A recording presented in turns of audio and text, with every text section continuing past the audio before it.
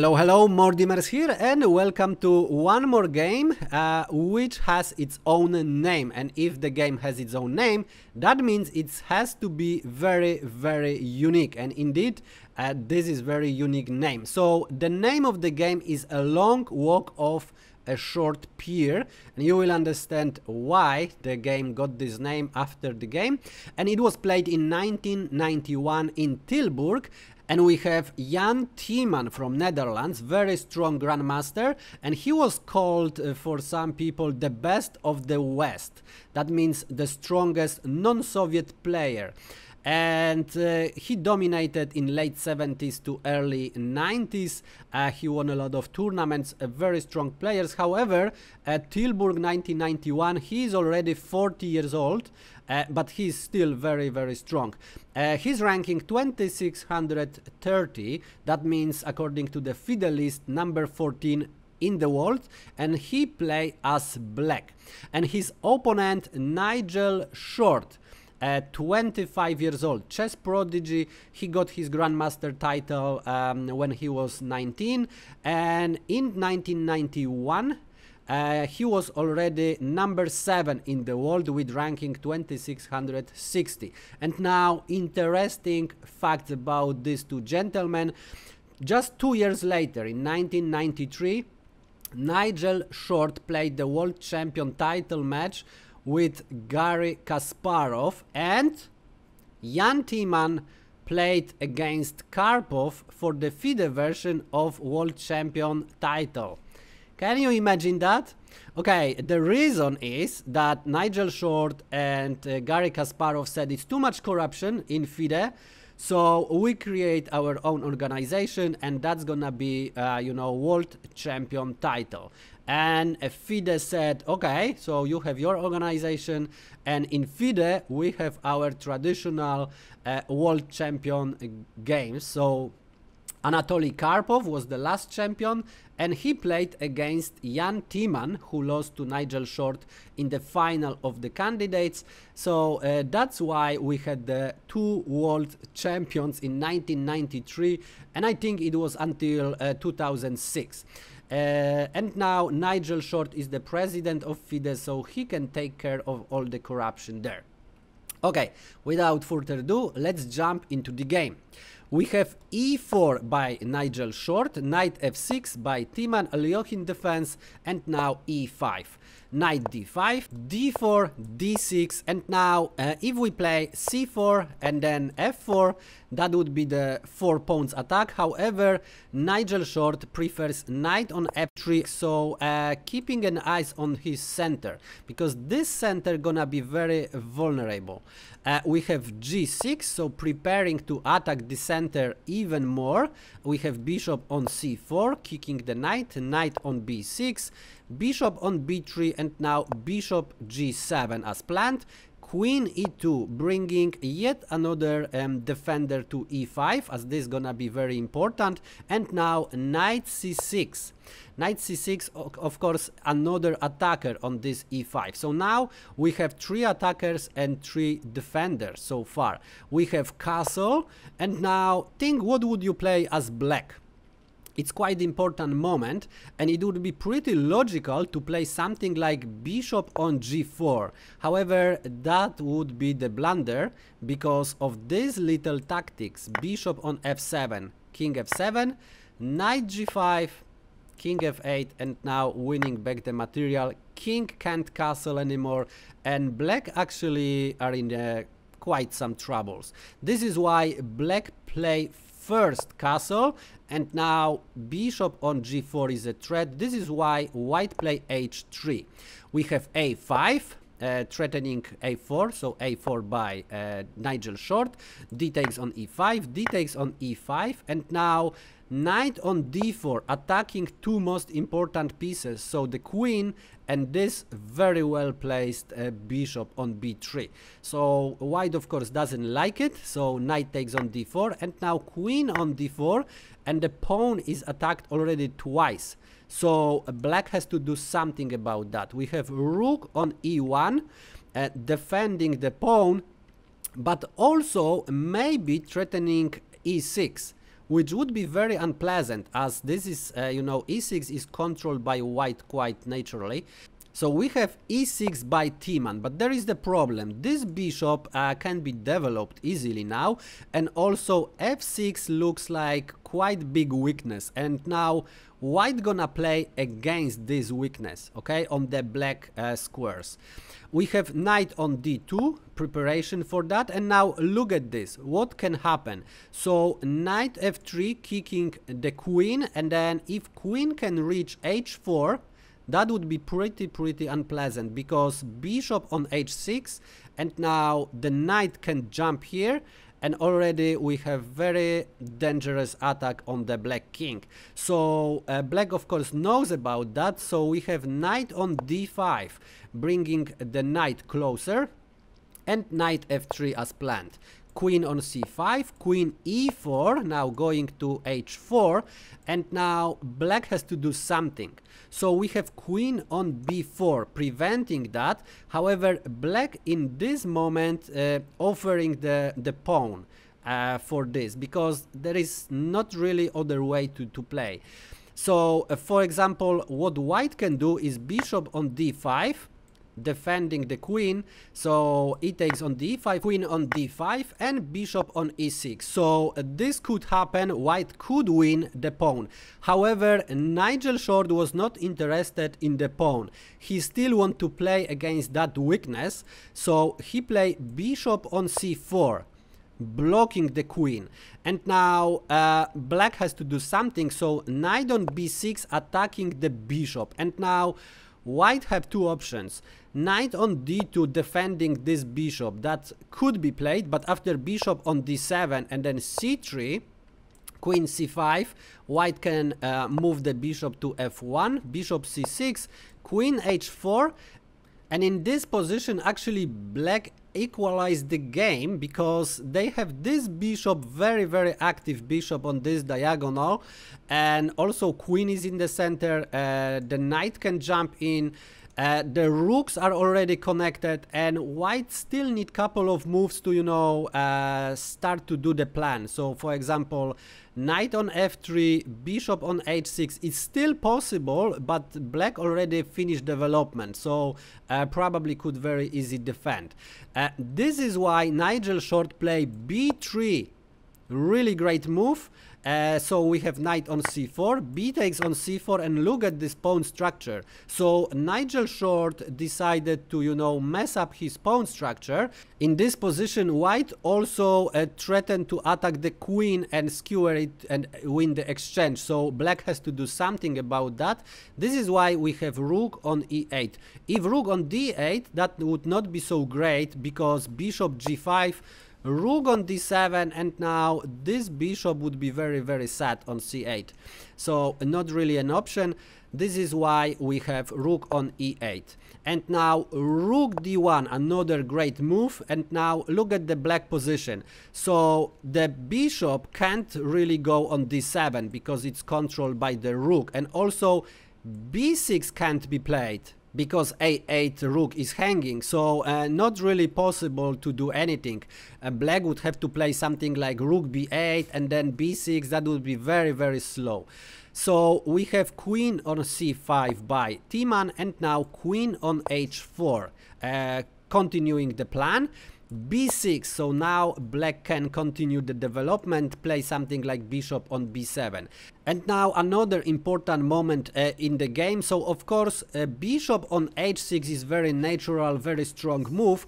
However, Nigel Short first play bishop on e3, asking the queen, hey, what you gonna do?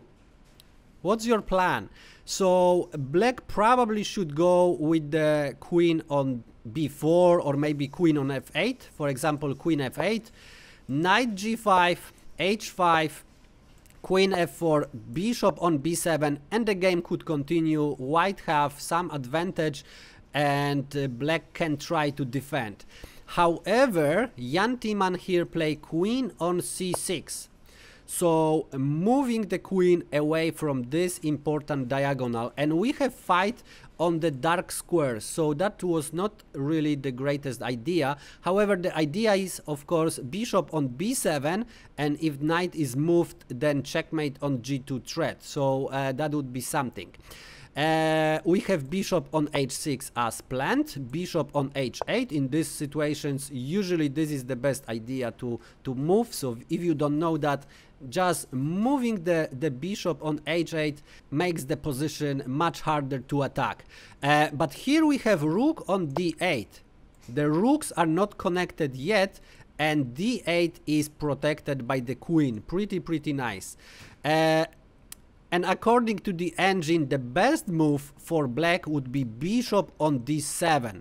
Okay, so now rook is attacked twice, and after knight on d4 attacking the queen, queen can't actually move. If the queen moves somewhere, then black would lose the minor piece in the game, of course. So rook e on d8, knight c6, and now bishop on c6. And this game can be played from that position. What black has is the pair of bishop and pair of rooks, and of course white has the queen and the rook and the bishop. So it's still possible, probably the best option for black. However, it would be very difficult to defend.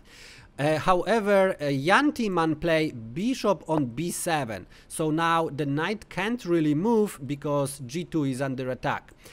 We have rook a on d1, and now very interesting moment. What do you play? If you take the rook, actually it's losing, and it's losing in all variations. So for example, rook on d8, rook on d8, queen d8, this is of course losing. And if you play something like bishop on g7, it doesn't really matter, because white have this move, queen on e7. This is what have to be found, and then rook on d8, queen d8, and we have a checkmate as well. So not really an option. f6 is also losing, because e takes on f6, rook d8, it looks like okay. But actually f7, and black has no choice, have to take the pawn, and now queen d8, and now checkmate is coming here this way and also this way. So it's difficult to defend. Of course, g5 is the only way to prolong the checkmate to 5 moves, but it's still a checkmate. So all of this is losing. So Jan Timman, of course, calculated all of that. This is why he played bishop on g7. Now rook can be taken. This is why rook from 8th rank go to d7, and now we have rook on f8, because now we have a threat, another threat. So bishop takes on g7, and after recapturing, then queen f6, following by queen f7 and checkmate. This is why rook f8. We have bishop on g7, king on g7, and now rook from the 1st rank goes to d4. Very strong move. And now what's the idea? So of course queen go on f6, and now rook can go to h4 with the knight follow to g5. Very dangerous idea. So for example, if bishop on c8 attacking the rook, what would happen? Queen on f6, king g8, and now rook f7. Okay, rook f7, and now rook d8. Queen on e8, and of course that's the checkmate, so not possible. This is why we have rook from a to e8, and now bishop on c8 is possible. But now we have queen on f6, king on g8, and here we have critical moment of the game. So feel free to pause the video and find the winning continuation for white, and don't be suggested by the thumbnail, because it's really not related to that, while I enjoy my cup of tea. Okay, ready? So what white should play, and that's the easiest way to win, is knight on h4. And black don't really have any move to do, so for example bishop on a8. Now f3, defending from the checkmate, so knight on g6 is coming, but now queen on c5, pinning this rook, which is a very strong move. So now rook can't go to h4 and follow all these threats. So first king on h2, and now rook on e7. And here white actually can take the rook, that is the one way, but knight on g6 can be also played. And after f takes on g6, queen e7 now, queen e7, rook on e7, and white gonna win pretty easily, find the checkmate or just win the game on the double rooks on the 8th rank. And of course exchange extra, that's enough to win. Also, queen on h4 is very strong, now threatening of course queen on h6, and now following a checkmate here. So h5 would have to be played, queen f4, and now queen a4. This is very interesting variation. Knight g5, queen a1 with check, king h2, now queen f1 and threatening a checkmate. So f3 has to be played. And now bishop on c6 attacking the rook and asking the rook what you gonna do. And this would be very interesting moment of the game. What would you play as white in this position? So if you think that okay, rook on f7 and I'm gonna win this easily, actually you could win, but would be very difficult, because after bishop on f3 you are in big troubles, and there is only one move which still give you a chances to win the game. All others, you know, just drawing the game. So very interesting. If you take, for example, g takes on f3, then we have perpetual check, and that's a draw. And if you play queen on f3, you're actually losing the game after rook on f7, okay? So this is just a losing. What you can do is queen on f7, queen f7, and this is better for black because of this passed pawn, okay? So that would be disaster. This is why in this position you would have to find the move rook on d2. This is the only winning move. So for example, bishop on e2, exchanging the queens, and rook on c7. And it's maybe winning for white, but that's gonna be very difficult. Black still have this passed pawn, so not easy task for white. So this is not the option here. This is why in this position, asking the rook, you can't take on f7. You would have to play rook on c7. And now after bishop on f3, knight can go back on f3, because the rook is not on f7, okay? So that's a huge difference. So okay, in this position, if you found knight on h4, yes, congratulations, this is the winning move. Queen on h4, yes, congratulations, this is the winning move.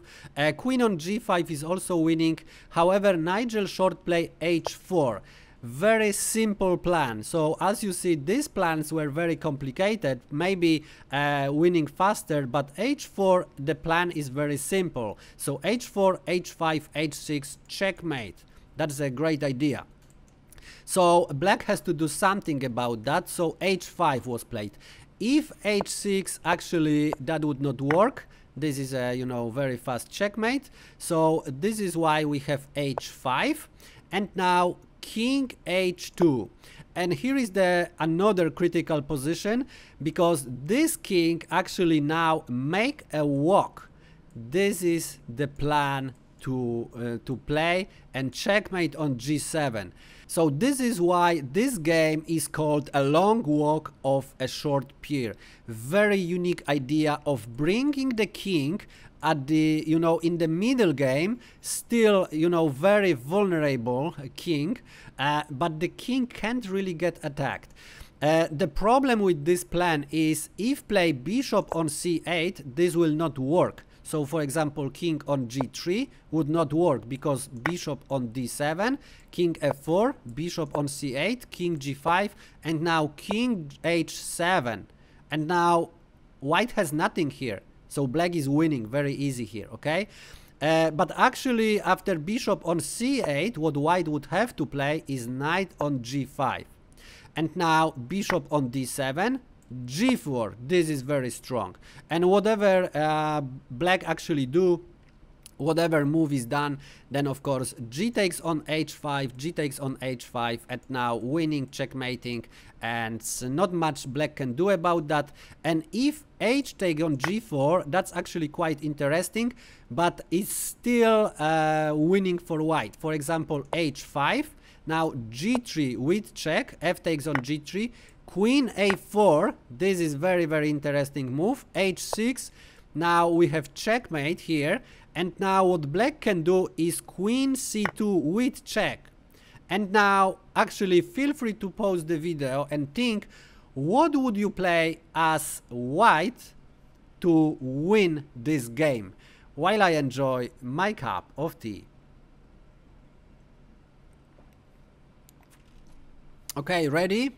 I know this didn't happen in the game, but actually it could. And if you found any other move that rook on d2, then you're gonna probably lose the game. If you found king on g1, this is a draw. If you found rook on d2, it's a win. All other moves are losing and black gonna win the game. Can you imagine that? So why it's like that? Because if the king move on h3, then black actually can check the king and exchange the queens, and that would be bad. If the king moves somewhere, for example here, the same thing could happen. So what king can do is only move here between g1 and h2, and what black do is the same, b1, c2, and just check, okay? So this is of course impossible to move. If white king try to move like on g2 on h1, then bishop would come to c6 with check, and now this would be, you know, winning for black. That would be disaster. So this is why in this move the only winning move is rook on d2, and now checkmate is coming, so black have to take the rook, and now king h3 is safe. So that's very interesting, and of course nothing can be done. That would be a checkmate. However, luckily for Nigel Short, bishop on c8 was not played, so he didn't need to calculate all this complicated stuff, and the rook on c8 was played. So that's kind of Zugzwang.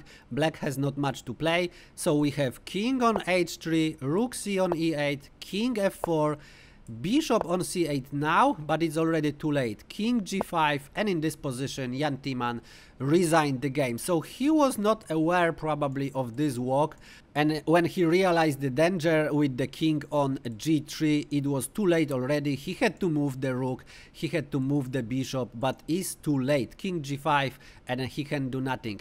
King h7 doesn't work now because we have rook on f7, and of course this is easy win. Nothing can be done. Black can throw some pieces, but it doesn't really matter. Checkmate is coming. So this is why here Jan Timman resigned the game. So congratulations to Nigel Short. Very beautiful idea of bringing the king, but Jan Timman just helped a bit, you know, in this beautiful game.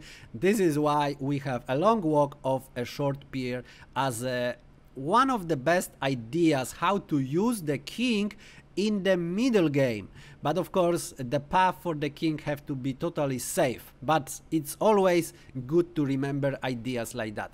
Okay, so thanks for watching. Press like if you like this video, and if for some reason you don't like this game, press unlike. Leave the comment what you think about this game. If you don't want to miss any other games like that, press subscribe, smash the bell button. Thanks for watching, and see you in the next one.